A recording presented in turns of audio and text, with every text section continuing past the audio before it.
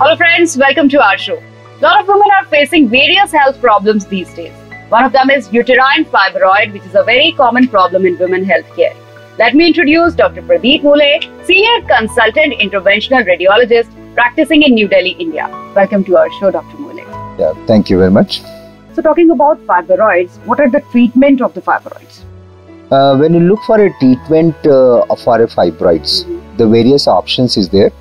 And normally once the patient comes in the first time, right, so we give them all medications and other things. So these are the medical management. Number two, that depend upon the location and the size and other things also. So we recommend some other type of the options, which is the surgical option. All right. When you see the surgical option for a uterine fibroid, so that's it, like one is the removal of the uterus, which is the common surgery done all over the world. Surgery, that's a hysterectomy is the very big surgery, and another type of the surgery also there, right? That is the myomectomy. Myomectomy is the removal of the fibroid only from the uterus. So Dr. Gule, you told us about the surgical treatments for fibroids. These seems to be very risky and takes a long time for recovery. So aren't there any non-surgical treatments for such fibroids that people can easily opt for? We spoken about the surgical treatments, and in surgery lot of other complication and other things also come. So a lot of people, they do a lot of research and other things to reduce this kind of the complications. So the new technique comes, right, that is called as the uterine artery embolization, which is also called as the uterine fibroid embolization. This is the technique is the totally done the non-surgical treatments. All right. Okay, so this has, covered the surgical part. This is the most booming. Yeah, uterine fibroid embolization is at par with all the surgical methods. How it is done? What is the procedure to do the non-surgical fibroid treatment? In uterine fibroid embolization, this is the very simple kind of the technique for a patient. Okay. But doctor need to be like a expertise on that one, like how to do this procedure and other things. And this one need just the 1 day admission. Hospitalization is required just the 1 day, and this need just the very tiny incision into their abdomen. All right. Right. This tiny incision also, like when you compare with some other things, the way you give the blood sample, that much only the entry comes.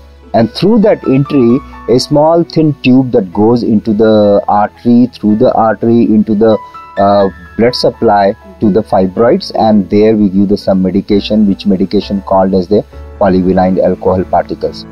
These polyvinyl alcohol particles, they lodge into all the fibroids. So in this technique, you can treat all the fibroids in the same multiple fibroid in one setting. Once this medication that gone into the fibroids, so these fibroids they start getting the shrinkage also. Okay, so this basically dissolve the fibroids. Dissolve the fibroids. It takes like the smaller fibroid that disappear faster, bigger the fibroid. It takes a little time to shrink actually, right? And this whole procedure will take just the 20 to 30 minutes only. In US and some other area, right, this technique is very popular as a 20-minute surgery without surgery. Okay, surgery without surgery. It's very catchy. Okay, talking about the non-surgical treatment, what are the indications on which non-surgical treatments can be practiced? When you talk about the uterine artery embolization, that can be done in the various type of the disease. Okay. Like even the single fibroid or maybe the multiple fibroids are there. Even in the uterine adenomyosis, this technique is very effective. Okay, other than fibroid? Other than the fibroid, yes, you can do on a adenomyosis also. Okay. You might heard that like the postpartum hemorrhage. During the labor time, during the delivery time, yes. If a woman having the massive bleeding, so this is the technique that rescue the life of the young woman. This is the uterine artery embolization. This technique can be done even after the myomectomy, when the recurrence comes. When once the one surgery is done, then again the fibroid is developed. So uterine artery embolization is the tool that can be done, can be handled very easily the non-surgically also by the uterine artery embolization. Okay, that is pretty good. And talking about the benefits, how the uterine fibroid embolization is beneficial over the surgical treatment? Because this required just the 1 day hospitalization, and this not need any scar or something. So if a scar is not there, right, so you're not supposed to come for again a stitch removal or a dressing or something, right? And this done in just the mild sedation only. And this technique this is the only technique in a fibroid treatment This treat all the fibroids in one setting. No general anesthesia. This is just the mild sedation is required, not the general anesthesia. Even some women, those are the contraindicated, those cannot take the general anesthesia. Like those having some kidney problem also, those having the severe anemia also. So on that, those are obese also. Those also sometimes they develop the fibroids. So this technique is the wonderful for them. Even in this one, the risk of the blood loss is the almost nil. So women not supposed to need a blood transfusion also during the procedure. And when you see the overall, the financially is cheaper than the all surgical methods. My next question, actually, you said that it is the latest technique, and you said that this is just a 20-minute treatment and which can resolve all your fibroids, and that this must be very, very expensive. How can people afford that? No, this is actually the people having the misnomers, right? Is new technique always comes very expensive. This is the less expensive than the surgery because this needs just the 1 day admission. Okay. Right, and the surgery, when you compare with the surgical method, that requires the 3-day admission.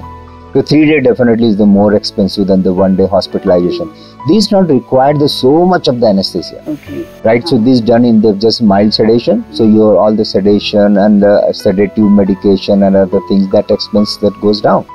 And the mobility also, like if you do in the morning time for uterine fibroid embolization, your mobility will be there in the late evening time. Even the emotionally, right? Lot of women, they say that is the biggest great help for me. My uterus is retained. I not remove my uterus. Okay, Dr. Muli, you've said that the surgical treatment has its limitations and its precautions also, side effects as well. What about this non-surgical treatment? Would this have also a few side effects or limitations? See when you talk about the medical, right? Most of the procedures, surgery, and all the medication, these all are not 100% safe. Every procedure and every surgery, they have their own complication. Major the surgery is the bigger the complication. But this non-surgical treatment also having some complication, but these are the minor complication. Particularly when you talk about the uterine fibroid embolization complication and the side effects. So number 1 comes the infection. If a woman, right, and this infection also never develops within the hospital in 24 hours on a 1 day. This may sometimes develop after the few weeks, maybe the 1 week or 2 weeks. Normally, how to identify these infections, right? These patients normally they develop the fever, or maybe sometimes the foul smell come from the vagina. If these 2 symptoms are there, normally we start the antibiotic and other things for 3 to 4 days, 5 days. So 99.9% of the women, they recover by the antibiotic. And some women, like some other, when they go home, they have some mild fever or something. These fever because of the degeneration of the fibroid, because you blocked all the blood supply and other things. But this kind of the symptoms is very easily managed by the antipyretic drugs. But my next question is very important, as all of the women generally these days, they have their health insurance. So as this is a non-surgical treatment, so will it be covered by the health insurance or not? They all cover the uterine artery embolization in insurance also. People generally ask that after how many days I can join my work back. So that's a basic question. Yeah, non-surgical technique, the uterine fibroid embolization, overall the recovery comes like when you start walking and other things within 1 day only. Okay, the next day? Next day, same day evening, the people can start walk after the procedure and other things, and within 3 days is the recovery time. How much successful is the non-surgical treatment is for controlling the fibroids? Success rate that comes around 95 to 97%. Pretty much high. Yeah. Dr. Muli, you've done tremendous research on this fibroids and you've made a fibroid club also. Yeah. I would like you to tell about your fibroid club to our audience. The gynecologists normally they don't refer for a non-surgical treatments and other things, right? Okay. And a good number of the general population, those suffering by the fibroids, they don't know about the latest knowledge about the non-surgical treatments. Women are not aware about it, right? So that time I just thought to make some website which is so I given one name, the India's first fibroid club. By this club, this is loaded in our the website, and by this website we provide all kind of the information, like what the latest treatment internationally is there, right? So those log in on this fibroid club. So we give all the regular newsletter and the information and other things also. Even if some new research going on on a fibroid treatment or a latest what going to become that. So these all kind of things will inform that. Even sometimes some women, those are not staying in Delhi, right? So even they can send the investigation report like ultrasound or MRI. They can send to us. We can guide them at least what kind of the line of treatment you require. Distal patients can also can also be, they take the benefit by this. So do you take any charge for the consultant? No, is absolutely free. Okay, so anybody can log into your club and ask any questions? Anybody, those having the fibroid, they can just load their pictures and other things on that, particularly the ultrasound and MRI. So we'll give the free feedback to them also. That is a marvelous work done by you, Mr. Mule. And thanks for awareing people about the non-surgical treatment of fibroids. Thank you, Dr. Mule. Thank you.